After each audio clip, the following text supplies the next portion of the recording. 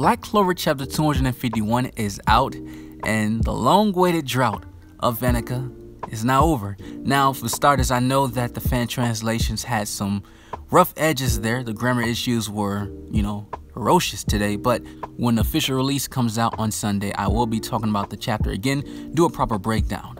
But it's time that we get to see Vanica. It's crazy that everyone every week has been asking, or for the past couple months, I say about a good 3 months, everyone's been asking, I can't wait to see Vanica versus Noelle. And now it's here. The wait was worth it, because every other chapter that has transpired in the Heart Kingdom battle before this one, now our heroes are going to suffer. But I don't want to waste any more time. I want to get straight into this review. So guys, if you are new to this channel and enjoy the Black Clover content, subscribe with notification bells on. I appreciate that. Hopefully by next week or so we'll be at 10K. That'll be awesome. So let's talk about Black Clover Chapter 251, Demon Curse.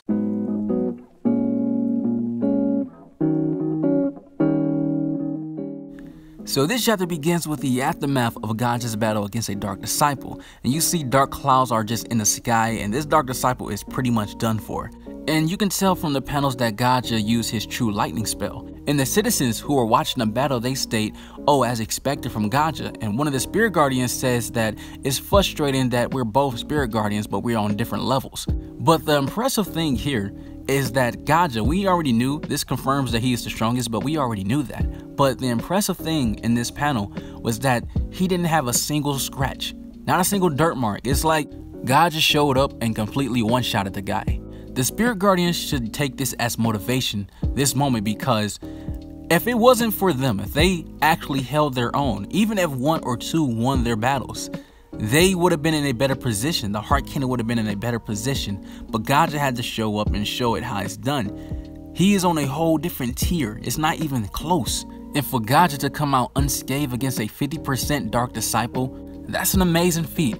But he goes on to say that I only came here to support since I am the fastest, but I should probably go back to Loropechika as soon as possible. We then switch panels and we see Noelle, Mimosa, Loropechika, and the Water Spirit are all excited. They are saying what a relief, all those guys took down the Dark Disciples. They are all defeated. That is good. And Loropechika states that her water magic, her mana zone, couldn't reach where the enemies are. So that kind of lets us know that there is a limit to her power. Like, she is overpowered with her mana zone controlling the country with her water.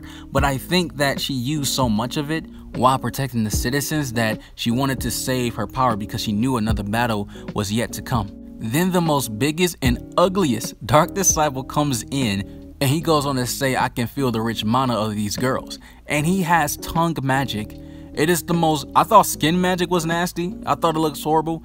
But tongue magic, you got some competition, Savekin, because this is nasty.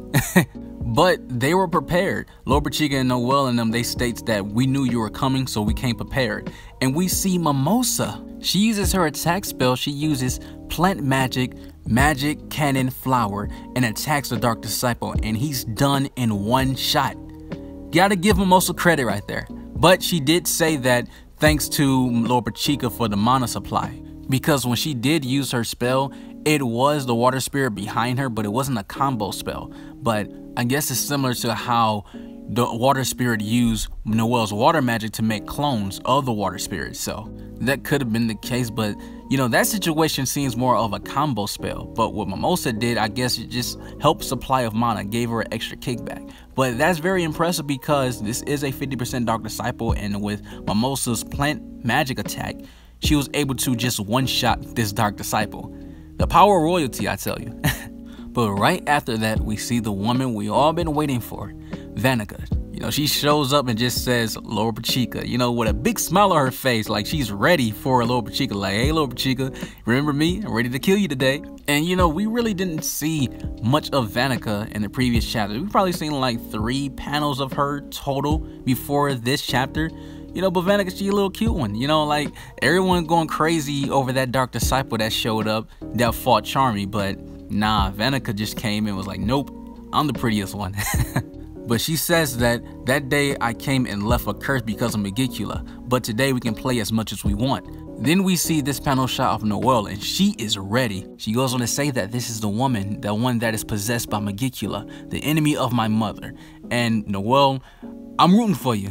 You know, that's all I gotta say. I'm rooting for you, but sheesh, yikes, I don't know. I'm scared for you as well. Loropechika goes on to ask Vanica, if I'm your only target here, then why are you attacking everybody else in the Heart Kingdom and focusing on where everyone lives? And she gives the most shocking answer. She says, because if I did that, you would be motivated a little bit more.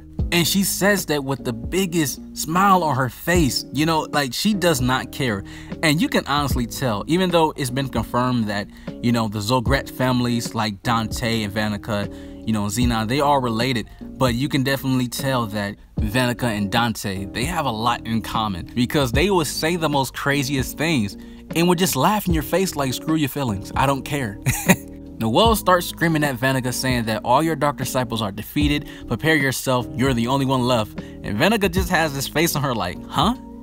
And the reason why that is so funny because of what happened later on in this chapter. Noelle should have never said that because now what happened later on in this chapter, it just makes her look, you know, like you had no idea. You really underestimated the power of Vanica. You gotta calm down. So Vanica goes on to say that, what do you mean by defeated? And we see the tongue magic Dark Disciple just rise up and all of them are shocked. They're like, wow, we thought he was defeated. The Dark Disciple rises up and says, oh, that felt good. And Vanica just jumps in the air and just stumps on his head and says that you are too noisy. Hurry up and get rid of those other girls besides Loropechika. And he says, oh, please step on me more. Like, this guy is insane. Like, they really fall in love with Vanica because Sevekin is like that too. You know, excluding the female Dark Disciple that showed up with Vanica, but she legit has an army of simps. You know, they would do anything in their power to just get noticed. She steps on his head and he said, please step on me more. That's just crazy. So Vanica goes on to say, well, it's just like this. Because of my curse, even if you kill them, they won't die. And you start seeing every single Dark Disciple that came into this battle start resurrecting. You see the one that Gaja defeated, he started coming back. You start seeing the one that Luck defeated, he came back as well, Sevekin. And of course, Sevekin with his simp self, he started praising Vanica like, oh my god, the woman Vanica, the power of her, thanks for bringing me back. You know, he's so insane. You see the Eye Dark Disciple magic guy, the one that Leo defeated, he's now resurrecting. And it's crazy because Leo put so much effort into beating this guy because he couldn't find him. Now you gotta fight this sniper again. I think he's probably the most dangerous out of the Dark Disciples because, well, as far as support, but his marksmanship, if you don't have mana skin, he's going to shoot everybody. And I think Leo probably won't struggle fighting him again, but if he has enough mana left. But I think Luck on the opposite end, he used a lot of mana. I don't know if he's ready to fight Sevekin again. Now, the one that fought Charmy, I'm not worried at all because, you know, Charmy, she is a strong character.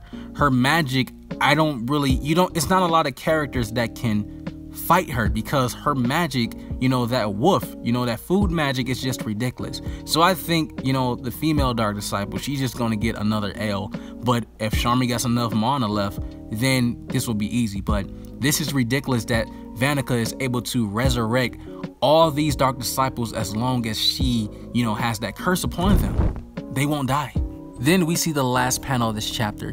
We see Vanica, she goes on to say, unless I get defeated, they will keep on reviving. Isn't that fun for you? Isn't that enough to motivate you, Loropechika? And we see that Noelle, Loropechika, she gets in her princess dress. You know, she's ready to fight. And Mimosa, they all charge in saying, we are going to defeat you. And Noelle, you know, her face, she is so serious because this means a lot to her.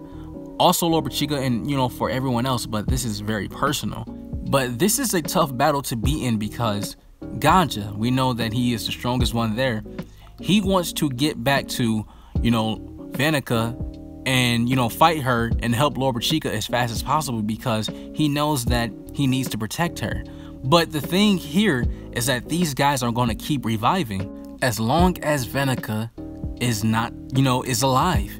You need to defeat her. You need to kill her before they all run out of mana because this battle will be a battle test of endurance. Because Noelle and Mimosa, they're going to be focused on that Dark Disciple, the tongue magic guy. And then it all comes down to the MVP has to be Loropechika. Will her power be enough to stop Vanica? We'll have to wait and see, and I'm so excited for the next chapter. I will rate this chapter an 8 out of 10 or 9 out of 10. But other than that, guys, comment below and tell me what you think about this chapter. Did you enjoy it? Also, if you enjoyed this video, leave a like, and if you are new to the channel, subscribe and notification bells on so you'll be notified whenever I upload. You guys take care of yourself, have an awesome life, and I'm out.